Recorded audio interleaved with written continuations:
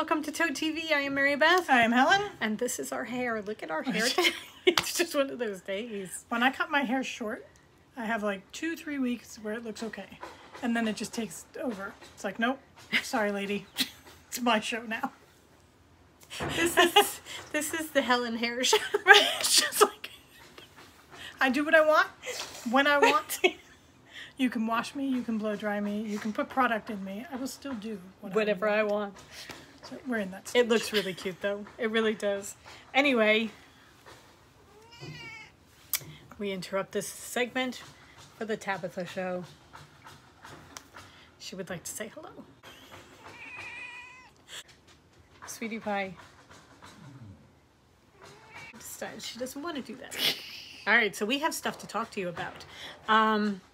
We are going to talk about the August challenge. We have some things to show you.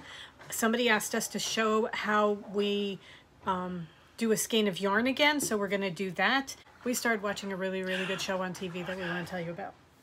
I don't know where I've been for so long, but... Right. We kind of are late to the game, but it's wonderful. So, yeah. Okay, let's start with the yarn. Monday, we showed how to straighten up a skein of yarn that might get a little bit tangled before you start winding it off. As long as the ties are still in the yarn. Yeah. When you get it, most skeins come with two, a lot of them come with 3 ties. As long as those are still intact, you should be able to fix it. So if you put it down after you've untwisted it or whatever. And the way we do it... So say I go like this. All right, now I have got this mess. Kind of a mess of yarn, okay? I would not do this if I didn't know this woman. Because otherwise she would be like, it's your mess. You now get to spend the next 3 hours trying to untangle it. All right, so do you want to show what to do? Okay, so you find... first you find one of the ties. Okay. I have one right here. So you pull that, and then somewhere is going to be another one of the ties, and here it is. So you grab the second tie. Do you see how all of a sudden all the yarn is going where it should be? And then if you take it from there and just go like this a couple of times, make sure it's spread out over your hands so that you're giving everything enough room to... And also that all the yarn is laying the same way. Right. Because it has a tendency to twist itself. And then you put this on a Swift and you're ready to go. Right. You're really ready to go. So now remember how tangled Mary Beth had that.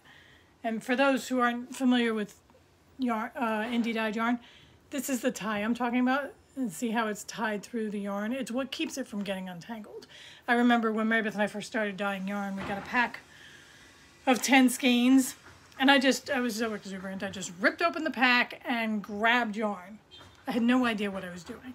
And I'm like, oh my God, look what I did. And it was like all 10 skeins were a mess. And then do you remember we also used to, when we first started, we used to add like 3 or 4 more ties right? to each skein? Because we were so worried that it was going to get tangled.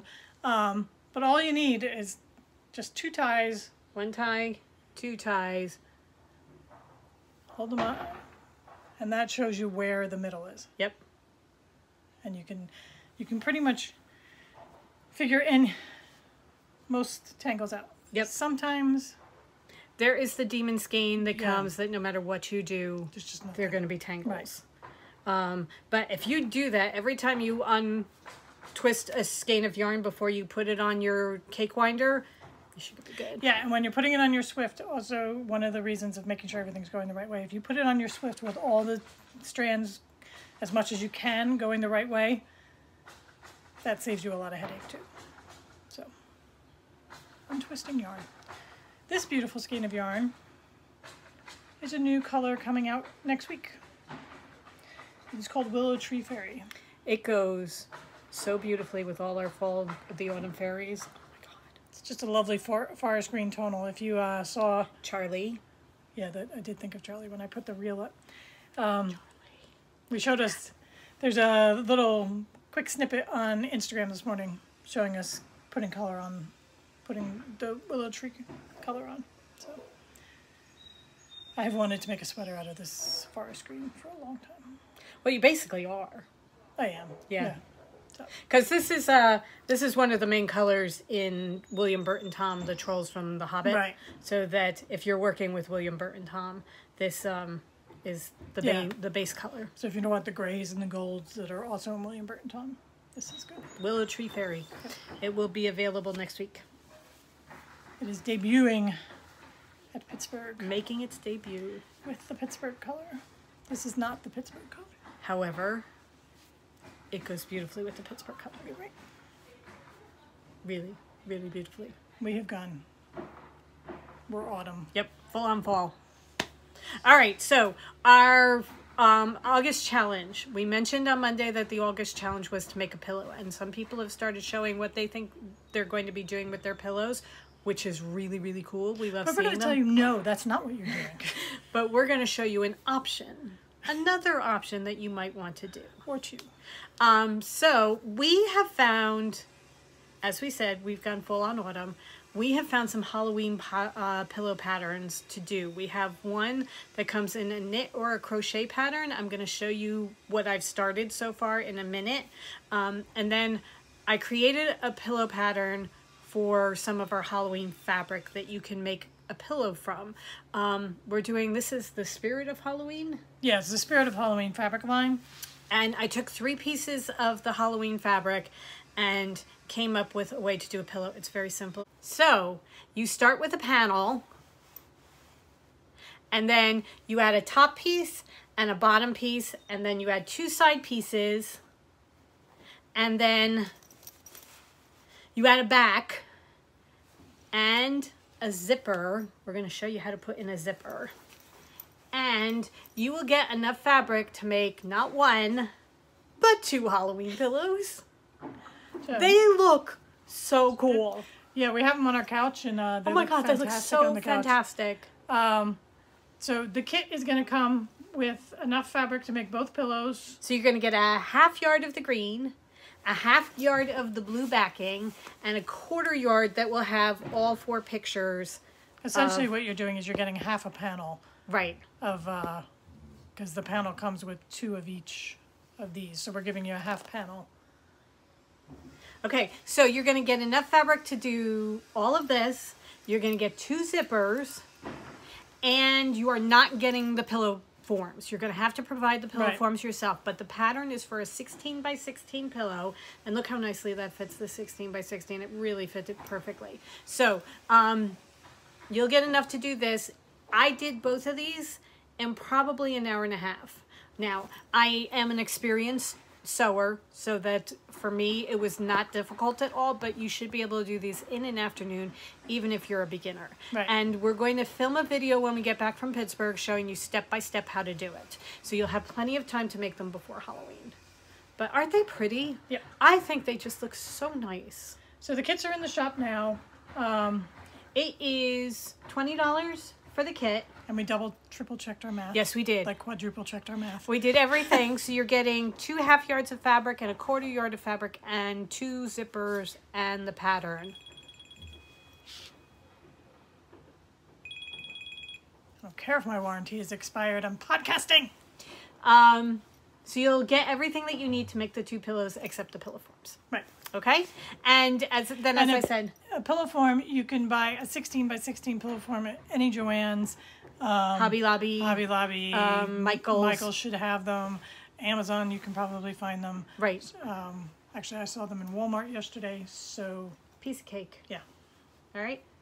These are so awesome. You're going to want them. Right. You know you do. So, pattern, and then video coming when we get back from Pittsburgh. Right. We just gonna have to do that afterwards. Right. Okay, so there's that one. Then there's another pattern. Helen's gonna put in a picture here of the Halloween pillow that we're knitting or crocheting.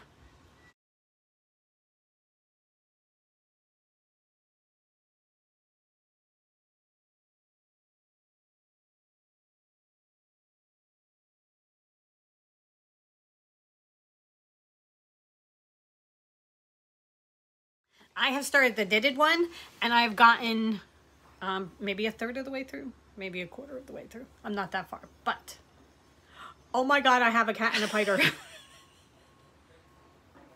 How awesomely cool is that? Oh my God, look at that. Okay, so this is the Hocus Pocus pattern. And, oh. And you've started the letters for Pocus. I've started the letters. You can see the little bit of orange coming through and just a tiny little bit of orange there. It'll start taking shape. And then there's another spider and a bat up at the top. Very cool. Look at my spider. That was a lot of paying attention because it's do one in the main color, do one in the black, do one in the main color, do one in the... There was a lot of counting and making sure that I got it all right. But look at my spider. Look at your cat. Look at my cat. Love this.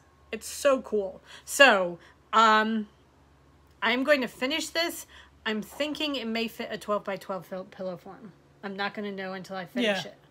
I also cast on the back just because I was going up to see my mom and I wanted something that I could just knit without paying any attention, because with this I really need to pay attention to make sure I'm getting all the pieces in the right spot, the colors in the right spot. So that is as far as I'm, and the back is just garter, back and forth garter, piece of cake. So the pattern is charted and written. Yes. So if you're afraid of charts, it's also written out.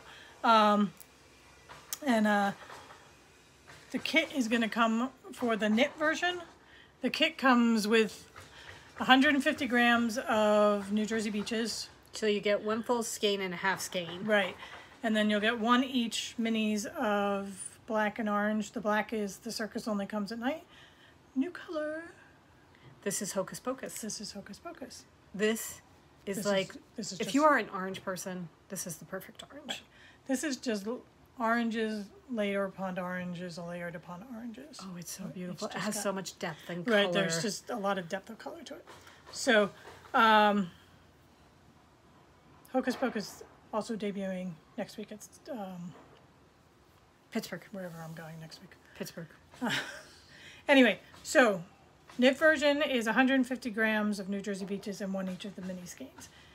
Crochet number one, it's a Tunisian crochet pattern, so just in case that affects you. And crochet eats yarn, so the crochet version is 250 skeins of New Jersey Beaches and then one each of the minis. Right. So that is the price differential between the two. Right, the knit I think is 58 and the crochet is 86, right? Yes. Price-wise, yes. Price-wise. So both, so the sewing version and the knit and crochet versions are both on the site now. We're not doing an update this week. It's there. So. And we have a link to the pattern on Ravelry. We are not providing the pattern because we don't know if you want knit or crochet, so you will be buying the pattern yourself directly from Ravelry. Right. But I have it. It helps her if that many people go into her listing and buy it, so we want to... I have the pattern, and so far I have not had any problems. It's been very, very simple to read. Right. So I'm having no problem doing it whatsoever.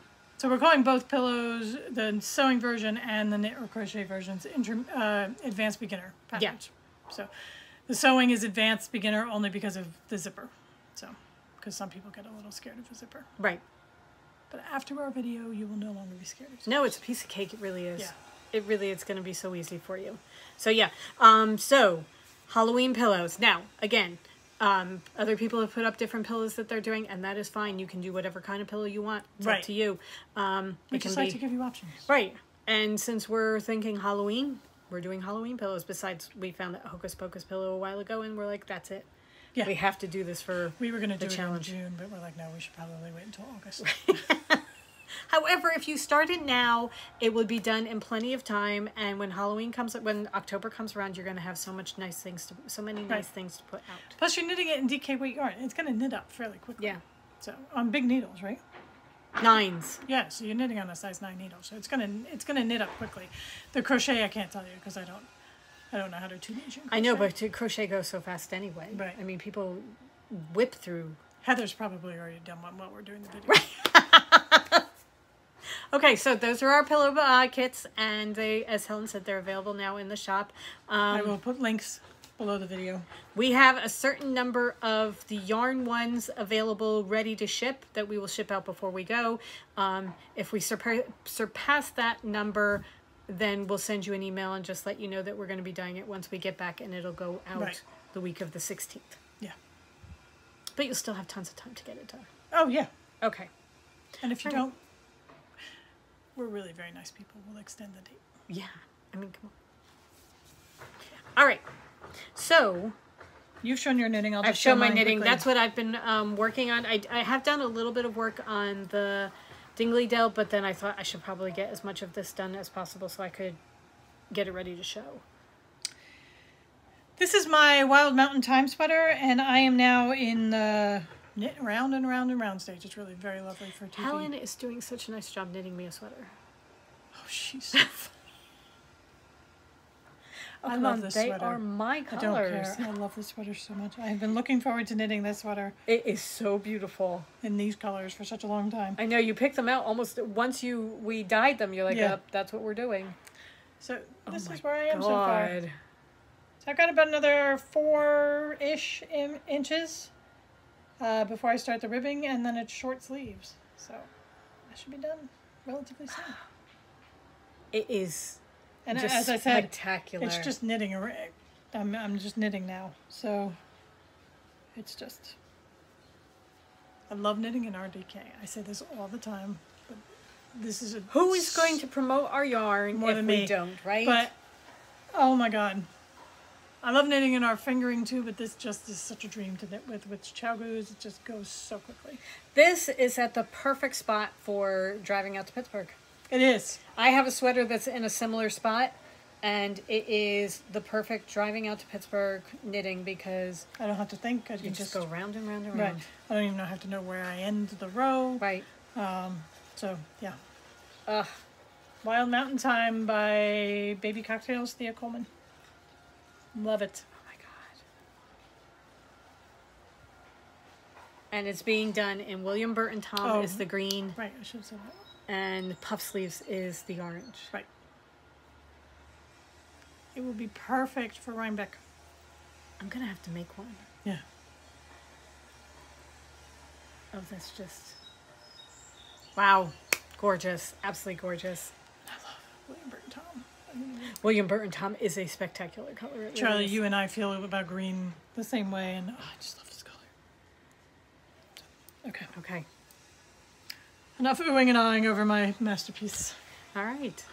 Okay, so we have been watching Ted Lasso on Amazon Prime. Apple Plus. Apple TV. Right.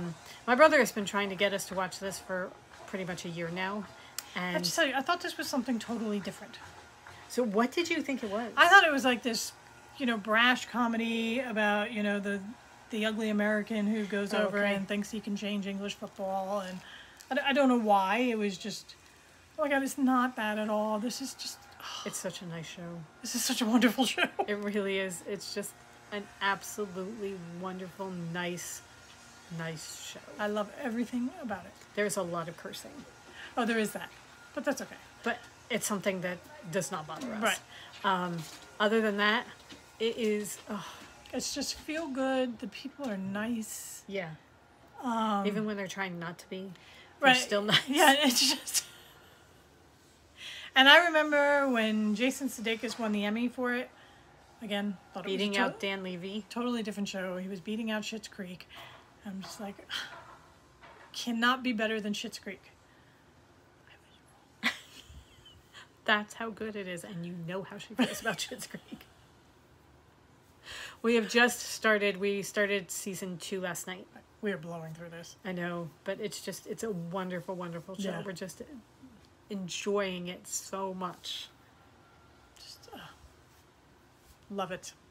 Okay. Everybody should be like Ted Lasso. Yeah, they really should. All right, I have one more recommendation.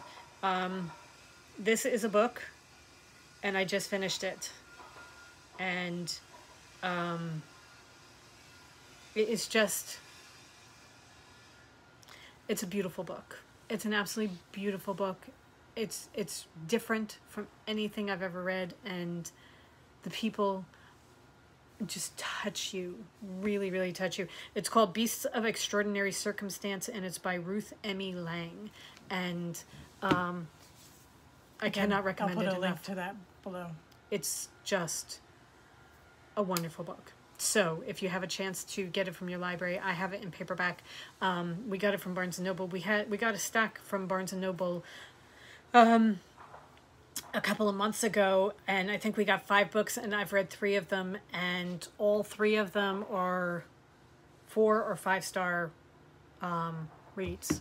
They've all been really, really, really good.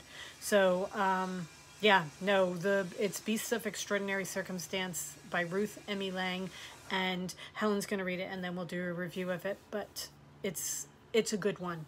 It's a really good one. We've just been comparing our biceps. You missed it. You can't see that. You don't want to see it. Trust me, nobody needs to see that. Okay, we're off. We have things to do, so it's a gorgeous day. Yes, it is. Very warm sun. It's like a perfect beach because there's a little bit of breeze and the warm sun. It's absolutely gorgeous. If I go anywhere near the sun, I'm going to sleep. So I have to stay out of the sun. I am a cat. You put me in a sunbeam, boom, I'm out. So we're going to get going. Yes, right? yes. All right, so we hope you guys have a great weekend. Go forth and create. We will see you on Monday. Yes. All right, Bye. Bye.